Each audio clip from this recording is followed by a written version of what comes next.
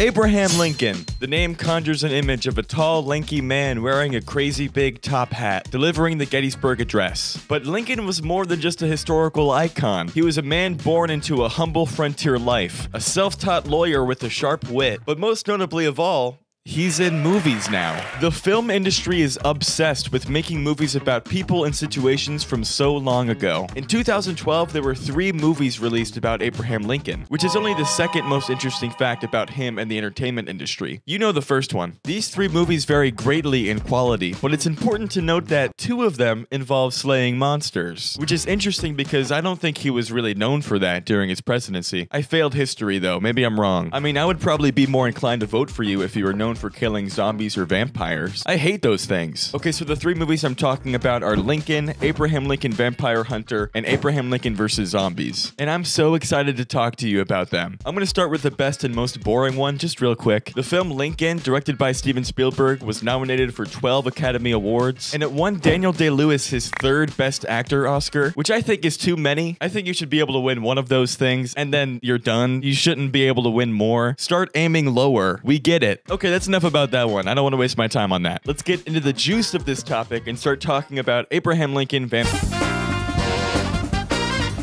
It's gotten so gloomy and dark. What happened to my lighting? Clouds happened. Abraham Lincoln Vampire Hunter was based on the novel of the same name and produced by Tim Burton. So you know this is about to slap hard. It's 1800 and something, and Child Abe stands up for his slave friend, leading to him being whipped and his father losing his job. Since Abraham's father isn't able to pay off his debt anymore, this guy Jack Bartz is like, you're gonna have to pay it off another way. Which is spooky. He's being spooky. That night, Abraham sees Jack Bartz looming over his mother's body, and the next morning his mother falls ill and eventually dies. Oh my god, he killed his mom. Abraham's father makes him promise not to want to take vengeance over it and just move on, and he agrees until his father dies 9 years later. Now it's fair game. It's important to note that he's not yet the president, he's just some dude named Abraham Lincoln, which you never see these days. Where are all the Abrahams at? Tap in down below, let's hear it. So Abe follows Jack to a dock and shoots him in the face, but guns were not that powerful at the time. You know, the 1800s. So a huge bullet is just lodged in Jack's face, but he seems dead, so we must be okay now. We can all move on. And then the scariest thing I've ever seen happens. Watch this. Brace yourself.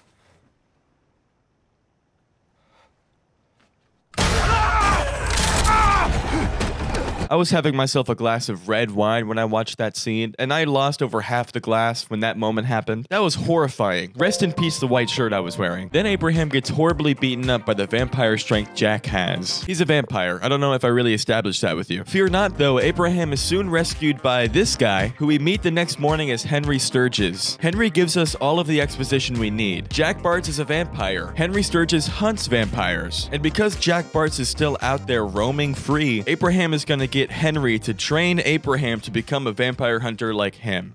May the movie begin. While training his strength to hunt vampires, Henry gives Abraham an axe and tells him to picture a tree as being Jack Bartz. You know, to rile up his anger. He killed his mom. And then this happens.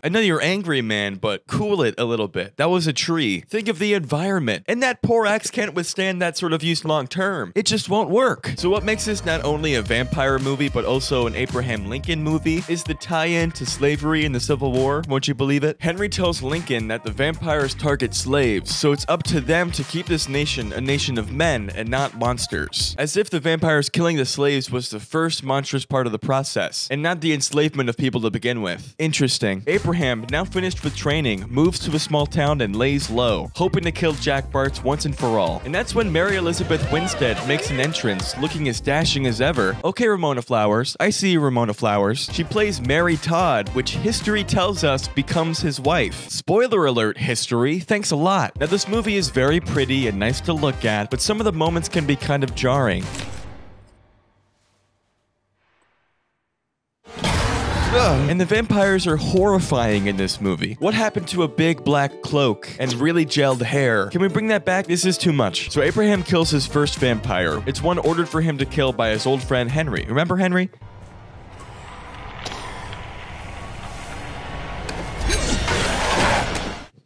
Why did they do that? I keep spilling wine everywhere. Okay, that was vampire number 2, but worry not. He does eventually put on his token top hat. I went to Party City this morning and all I could get was this hat. It's not tall enough. I'm gonna make it taller in post. Look at how tall my hat is. This is crazy. I look like a dork, so I'm taking it off. Abraham pulls it off though. So after those vampire slayings, he officially starts dating Mary Todd Elizabeth Winstead. And he just tells her what's up. Each and every night, I go out hunting vampires. What the heck are you talking about? Honest Abe? Okay.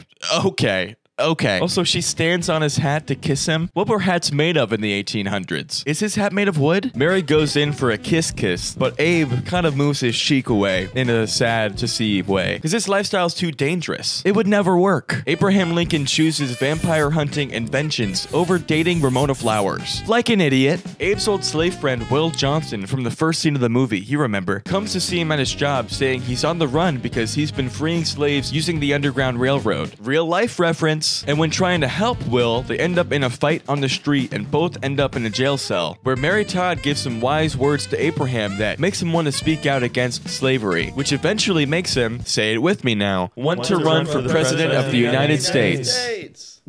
Henry Sturgis returns to Abraham saying it's finally time to kill Jack Bartz. This is what the whole movie's built up to. This is the vampire for him. So Abe sneaks up on Jack, which leads to the funniest line delivery of the whole movie.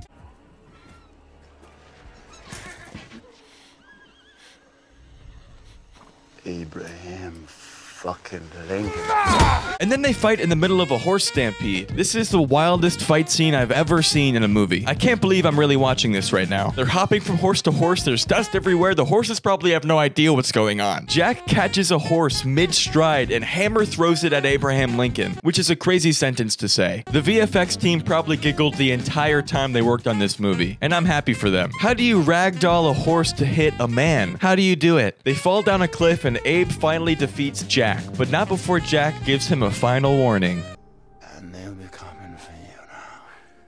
Ask your friend Henry.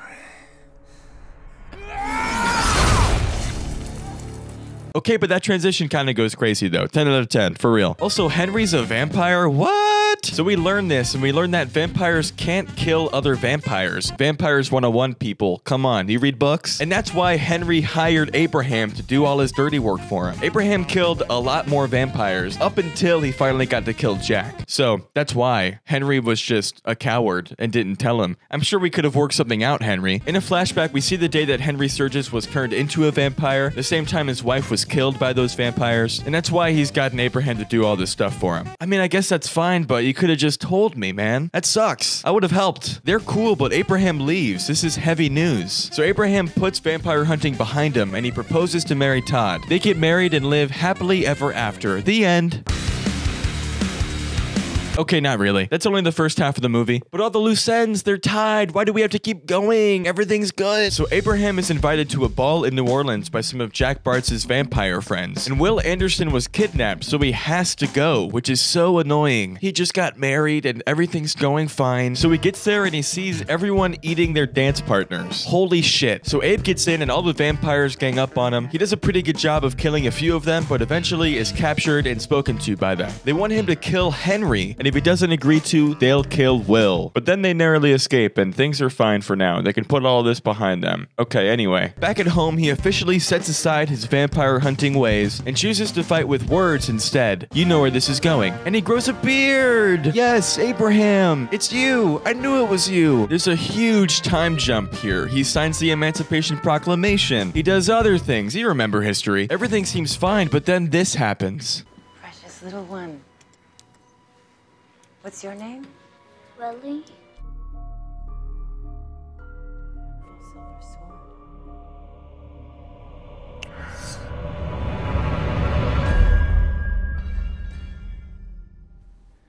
I'm so sorry, Abraham.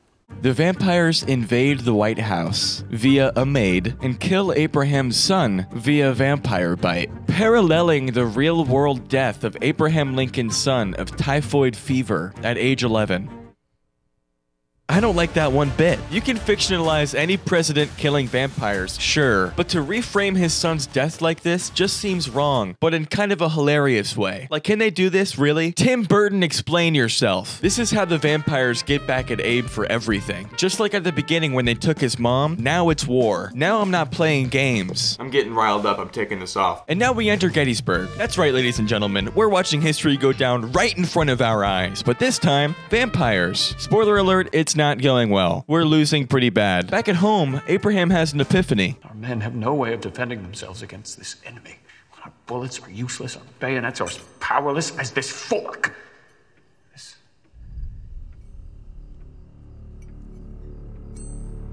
Oh. Forks. Forks should do it. No, it's the silver in the forks, actually. Nice try, though. Note that silver is one of the notorious weaknesses of vampires. You've seen movies. They gather all the silver they can and melt it down to create weapons to finally defeat these vampires. The vampires are prepping for the war as well, but they don't need to train, you know. They've got the whole vampire thing down by now. Also, look at this transition. Or they're dead. They had a lot of fun making this movie, and I love that. That's what it's all about. So the big fight happens on a train transporting the silver weapons. The vampires are trying to intercept the train because they know if the silver, it's a whole thing. You're on board. We've been talking this whole time. This is the coolest fight scene I've ever seen in anything ever. It's really well shot and choreographed. Like, look at these speed ramps. Okay, Abe. I see you, Abe. Abraham Lincoln Vampire Hunter. More like Babraham Lincoln Hot Guy Hunter. Something like that. The vampires in this movie are such needless show-offs. Like, watch this.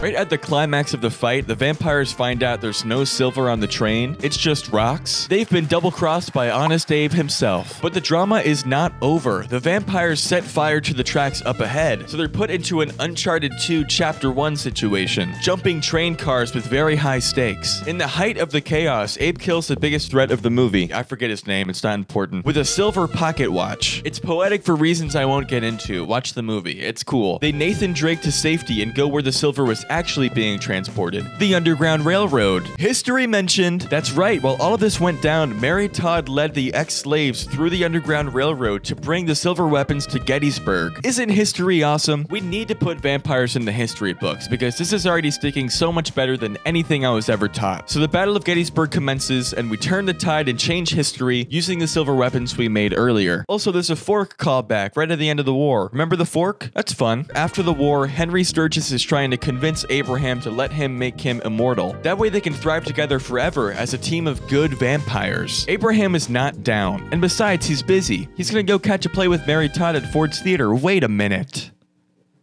That's where the thing happens. The fact that John Wilkes Booth still kills Abraham Lincoln at the end of this movie is hilarious. That's the funniest thing I've ever seen. While researching this movie, I saw that one of the top search engine results was, "Is Abraham Lincoln Vampire Hunter a true story?" No, you idiot! The film did fine in the box office and was met with pretty positive reviews overall. Listen to what this guy has to say. "I liked it and bit a lot. I watched the movie an early age of 13, 14 years, which I liked, and Linkin Park song was my ringtone. Upon revisiting the stuff now at 26-year-old, it was quite good. Not best, but it should not heavily criticism, as they faced at the time. It doesn't have a layered writing though. It's a blessed to watch for sore eyes, which ache for some good action movie with simple plotline."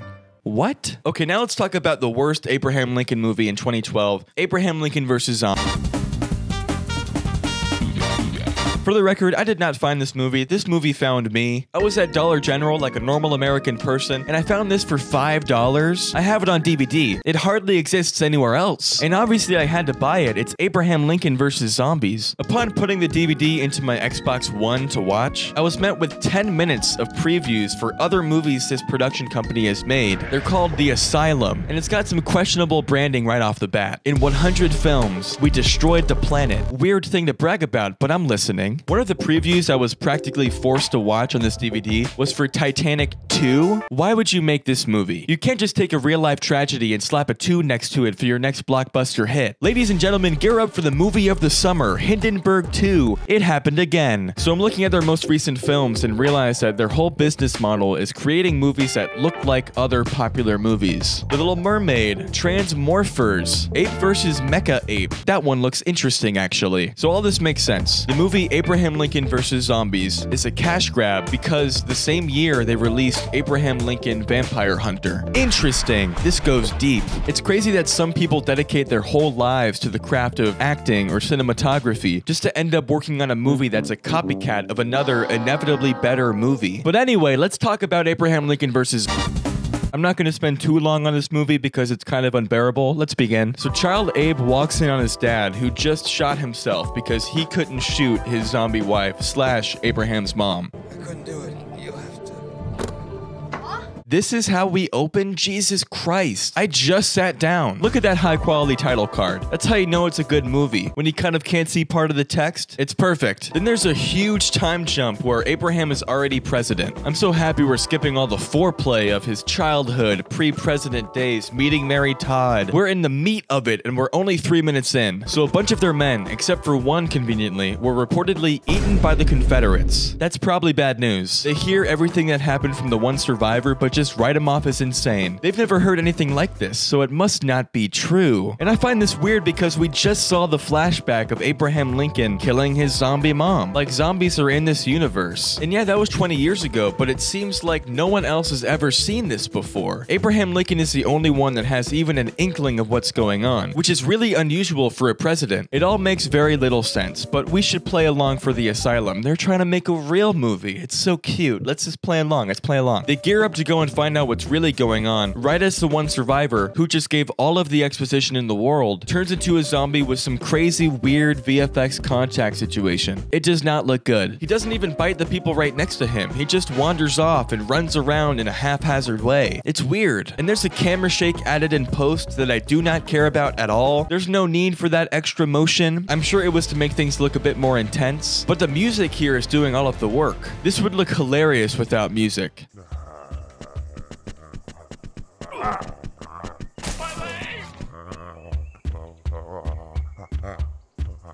Also, the whole movie is color graded to have this stale, almost monochrome look to it. White skin tones almost read as gray, probably to do some of the work of making the zombies look more zombie-like. I don't care for it. It's already hard to watch pacing-wise. Take away all the color, I'm on my iPhone. Anyway, one of the president's men is being eaten by the zombie, but luckily, Abe is there just in time to swoop in and save the day once and for all. Is he still running? Why is this taking so long? Why is this in such slow motion with so many angles? There's no reason for it. Okay, CGI, I see you. That almost looks good. This movie is truly a hard watch, so I'm not going to go too deep into it, but here are some of the highlights. Abe dons his famous top hat. We all love it. They get to where they're going with intention of dealing with these Walking Dead people. But there's a shootout. You know, war. Once again, no one seems to know what's going on except for Abe Lincoln. So during the shootout, when a zombie walks up, this happens to one of the men. Who goes there? Stand fast. Identify yourself. What kind of idiot do you have to be to do that? Who goes there? Okay, alright, okay, alright. If your eyes look like that, I'm at least gonna stay socially distanced. 6 feet, please. Get away from me. Also, we're shooting guns? It's wartime. Why are you walking up in here? You must be a zombie. I'm gonna shoot you now.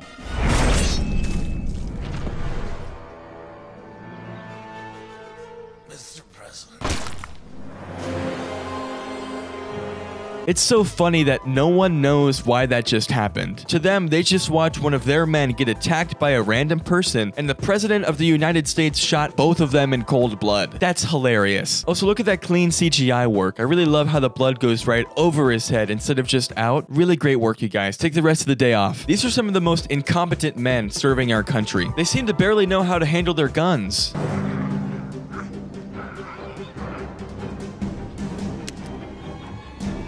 So a lot happens, can you imagine? But it's all very boring. Even the zombie moments are so slow, oh my god. Spoiler alert, if you were gonna watch this terrible, horrible, no good, very bad movie, stop watching now. At the end of the movie, Abraham is scratched and infected by Mary Todd herself. He kills her, and for a different reason, he has to send a message to the John Wilkes Booth.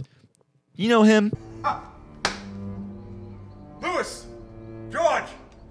You won't believe our good fortune. I love how fate works in these movies. It always comes back to JWB, baby. Through that letter, John Wilkes Booth knows exactly where Lincoln's gonna be the following night. Any guesses? I'll wait. Ford's Theater. It's gonna be at Ford's Theater. It's where Abraham Lincoln dies in every universe. He can't escape it. God, that movie was so unbearable. No redeeming qualities except for Abraham Lincoln's mode of death, via John Wilkes Booth. So what are the takeaways from learning about the Abraham Lincoln Cinematic Universe? I'm glad you didn't ask. For one, I learned that history can be fun when you add monsters and stuff. For two, I learned that Daniel Day-Lewis has 3 Best Actor Academy Awards, which is too many even if you are good. Chill out, stop working, you did it. And finally, I learned not to take yourself too seriously. In an age where daily life can be packed with such pain and sorrow, it's important to look at yourself and ask the real questions like, how is Asylum allowed to do this? Copying upcoming blockbusters to trick people into watching your hastily made bad movies. I want to see Transformers, not your stupid Transmorphers.